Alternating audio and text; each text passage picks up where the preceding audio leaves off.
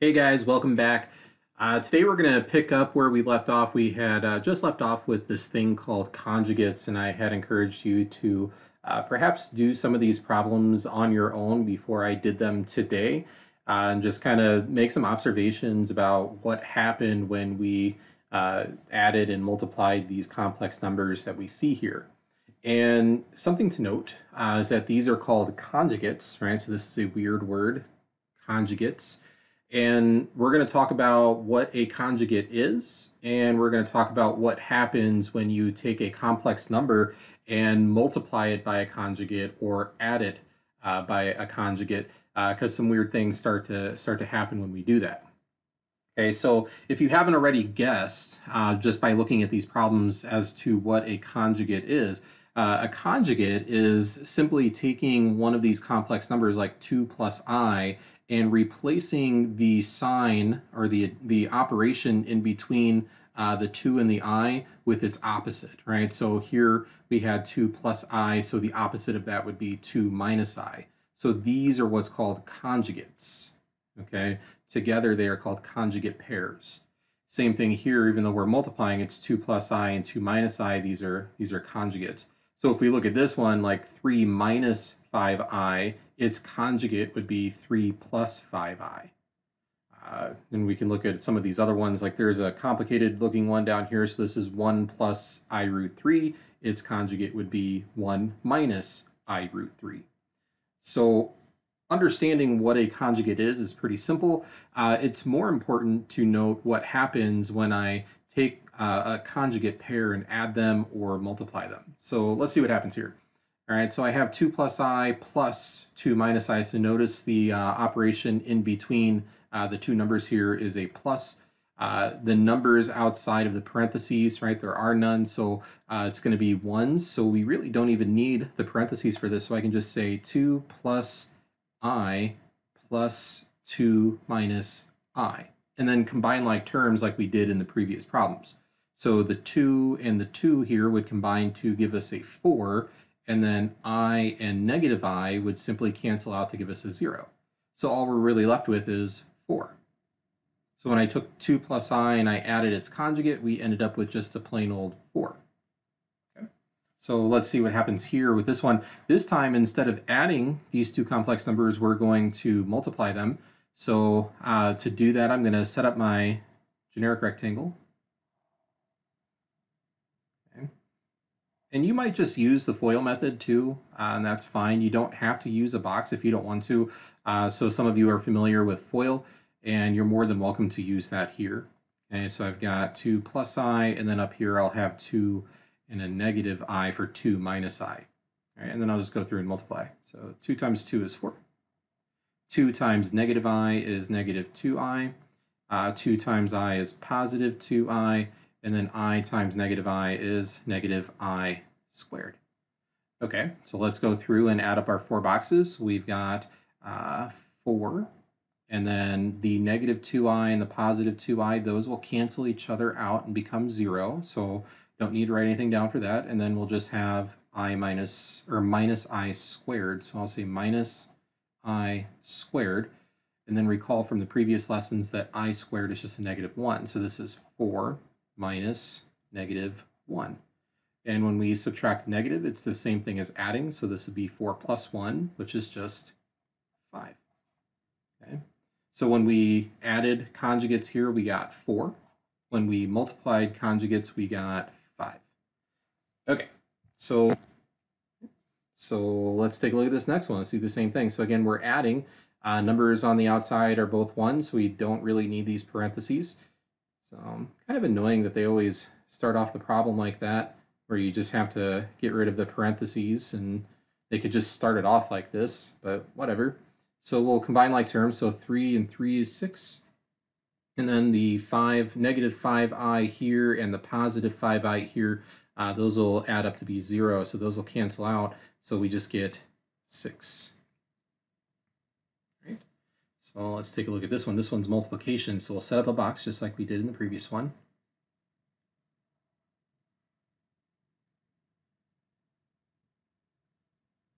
I'll put my 3 minus 5i here. 3 plus 5i here, and go through and multiply. Right? 3 times 3 is 9. This will be negative 15i. This will be positive 15i. And then this will be negative 25i squared. All right, so we got a 9. The 15s cancel each other out because they'll add up to 0. And then we have minus 25i squared. Okay, so remember I squared is just negative 1. So we've got 9 minus 25 times negative 1, which becomes 9 minus negative 25. And then this turns into a plus, right? 9 plus 25 is 34. All right. Okay, so we got a 6 and a 34. Interesting. Okay, so let's keep going. Same thing with this one, right? It's just it's a repeated exercise here. So this one's going to be negative 4 plus I plus negative 4 minus I. And then we'll go and combine like terms. So we got negative 4 plus negative 4, which is negative 8. And then positive I, negative I cancel. Okay, done. All right, that's it. All right, so this one, again, we would have to set up a box. Multiply. Okay, so we've got negative 4 and a positive I, and then we've got negative 4 and a negative I. So let's see what happens here. So we got positive 16. We've got positive 4i here, because negative times a negative. This will be negative times a positive, so this will be negative 4i. And then negative I times I is negative I squared. So we got 16, the 4 i's cancel, and then we got minus I squared. And I think we can kind of figure out what happens, right? Remember, I squared is just negative 1. So we got 16 minus negative 1, which becomes 17. All right, so circle that one and say, hey, there's our final answer. No problem. And then we've got this one. So again, same thing, just drop the parentheses here. So we've got 1 plus I root 3 plus 1 minus I root 3. Let's combine like terms. So we got a 1 and a 1, that's a 2. And then we got 1 I root 3 and another negative I root 3. Okay, well, those cancel. They just become 0. So we get a 2. All right, let's multiply them. Happens here. This one might get a little hairy with the square roots in there, but we can handle it. Not a problem. So we got 1 I root 3, and then 1 and negative I root 3. Okay, so let's do it. 1 times 1, that's easy. That's just 1. 1 times negative I root 3, that's easy. So that's just negative I root 3. And then 1 times I root 3 is just I root 3. Those are all pretty easy.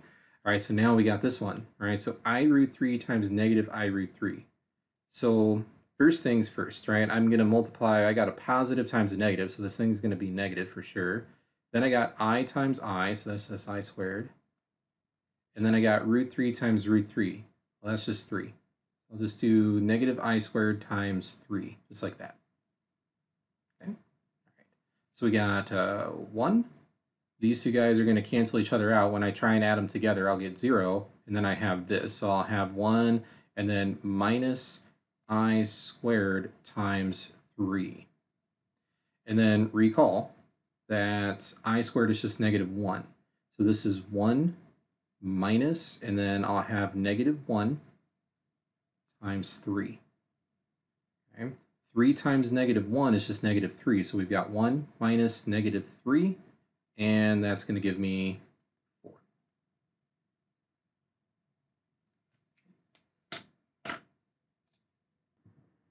All right, so let's see if we can pick up on a pattern here and describe what is happening. Let's start with addition, right? So in these problems on the left side, we were looking at addition of two complex numbers, and you'll notice every single time that we did this is an important observation, is that we started with complex numbers and ended up with just a regular number, right? Like a 4 or 6, negative 8, 2. So we started with complex numbers and we ended up with something that was just a regular number, a real number, okay? And that's an important property of the conjugates, right? So when you take a complex number and you add its conjugate or you multiply by its conjugate, even if you look at the results here, they're all real numbers. So if you add or multiply a complex number by its conjugate, you end up with just a regular old real number like we're used to. Right, so that's why mathematicians and scientists like conjugates, because you can take something that's complex and turn it into something that is real. Okay, so that's an important property. Other things that you can notice from this, especially with the addition here, is you'll notice that there seems to be some kind of link, right? So if I take the 2 and the 2 and I just simply add them together, I get my results. So the 2 and the 2 give me a 4. Same thing here, 3 and 3 give me the 6. -4 and -4 give me the -8. So if I ever run into a complex number and I notice that I'm adding the conjugate, all I really need to do is just take the real parts of the complex number and add them together. And if I do that, I'll get my answer. Okay, so I can literally ignore the complex part when I do the conjugates and just add the real parts. Even down here when things got a little bit complicated, right, with the square root, it's just 1 plus 1, which gave me the 2. And even when I went through the full process, you saw that the conjugate parts just cancel each other out. Okay, so that's the pattern. That's what happens, at least with addition. So let's take a look at what happens with multiplication. This pattern's a little bit harder to pick up on.